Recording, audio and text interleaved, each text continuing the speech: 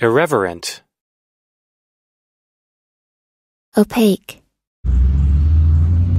So the bus driver that I called a fat fuck, which I feel bad now, kind of cool.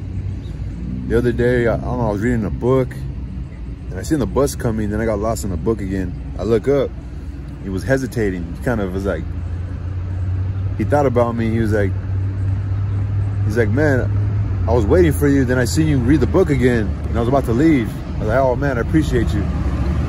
So I just seen him again right now. We're like, cool. I feel bad though every time. I keep thinking fat fuck, fat fuck. But I went to school this morning just to be up. Now I gotta go to work for 4 hours. I have a 3-day weekend, so I'm gonna get a lot of shit done. I'm gonna try to catch up on some running, catch up on reading, and do all my homework. I didn't really understand the math, but then I seen that there's a beautiful fucking counselor. She helps me pick classes. Very beautiful and young. Not young, but like, she's probably like, I don't know, 26. Perfect age, you know, she's beautiful. We had a good conversation together. She's about to run a marathon tomorrow, a virtual one. So she's gonna run it like, she has her own route to run. But I don't know, it's a virtual one. So instead of like running the LA marathon where everybody runs the same route, it's gonna be a different route. But anyway, so I added some classes. Instead of being focused on psychology, I went undecided. This past week, my English teacher, I felt like he was speaking to me, you know, because a lot of these young people, they don't give a fuck about writing. And the one that does give a fuck, and that are young, and that are precocious being young and grasping something and being good at it,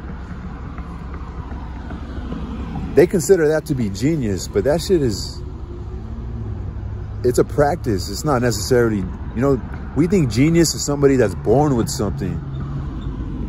But if precociousness is a trait of genius, then that means they just decided to grasp it at a young age. So anyway, where the fuck, I just went on. So anyway, so I picked some classes, picked literature, because my teacher in my English composition class, which composition, he's teaching us different ways, you know, cause and effect essays, you know, argumentative essays, exemplification essays, narrative essays, you know, etc. And how to, you know, citation and put together a works cited page and the in-text citation. And I fucking hate structure, you know? It's not my shit, but he sees me reading, so he decided to like show us like this YouTube video about like this dope ass illustration of like what reading is and how it's so amazing. The bus is coming. And then he even said, he's like, guys, like, you know, I think some people should take a literature class. And I felt like he was speaking to me, like, because he sees my interest. And I've been posting some poems on some of the fucking paper boards at school. Some of like the, I don't know, the fucking boards people could safety pin shit on. Not safety pin, like bulletin boards at school. But he notices I really love to read, so he encouraged the class, but I felt like he was speaking to me. So, and now I'm gonna take a philosophy class as well. So.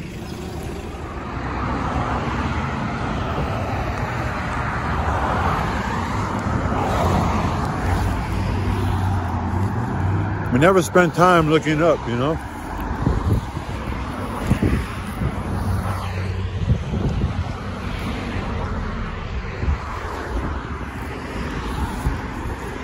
If we weren't so distracted and we lived some sort of native life, some sort of wilderness life, some sort of life out in the plains, you know? You'd probably spend a lot more time looking at the sun, talking to the powers that are much stronger than ourselves and asking, why is life like this? I think that's what we would probably be doing. We hardly look up. I do. How you ever gonna go to the stars if you never look up, if you never try to expand your mind?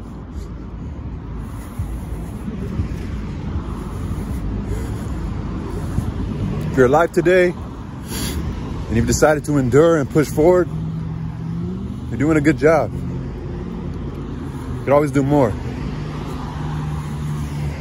I love you. Get some in before I leave, man. I gotta get a fucking award for working by myself and how good my fucking section was. Let's get it in though.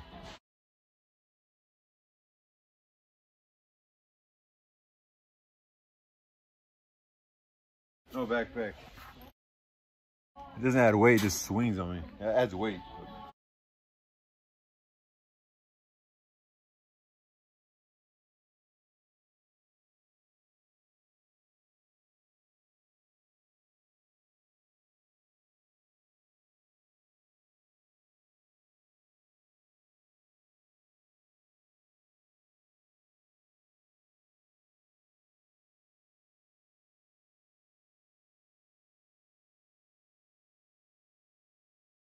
Thank you, thank you. Arduous. Onerous.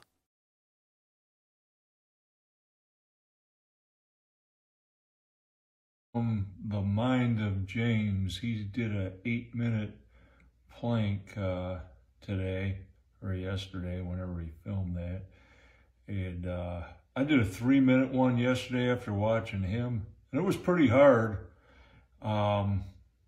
Actually real hard. I was shaking. I'm going to try for 4 minutes today. You know, I'm not competing with him. He can dust me for sure. But I'm going to see if I can hold one for 4 minutes. So let's get to it and see what happens here. I gotta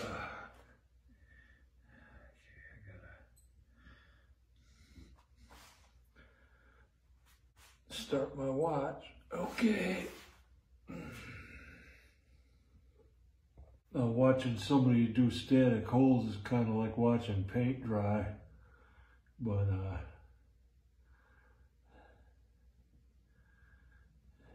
I can assure you these aren't real easy. It's 1 minute. Okay, 2 minutes. I'm at the halfway mark and I'm already trembling. Shaking.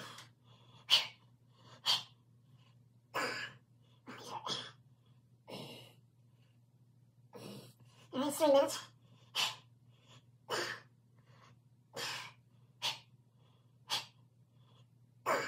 Wow.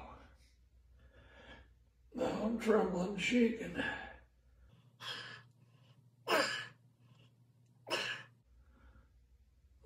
3:30.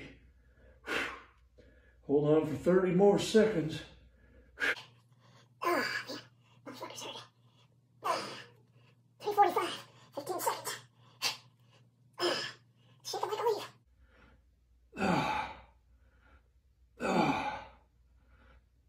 4. Oh, fuck.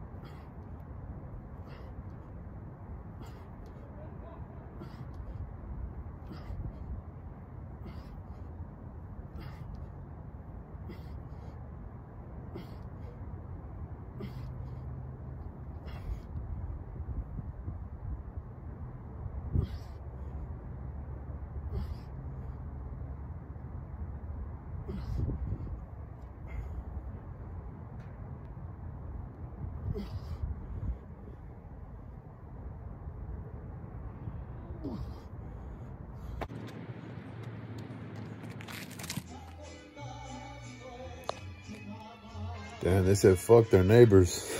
Hear that shit?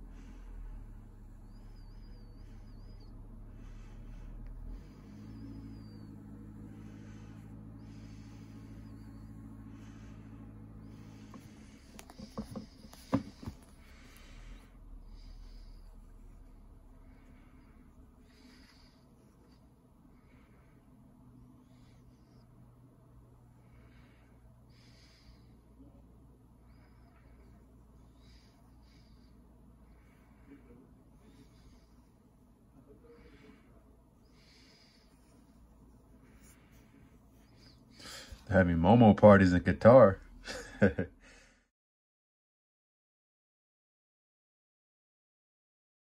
Neurosis. I started listening to Beethoven. I was listening to Beethoven to do my homework today. I think it was when I was doing my reading. Maybe it was last night. I was listening to Beethoven.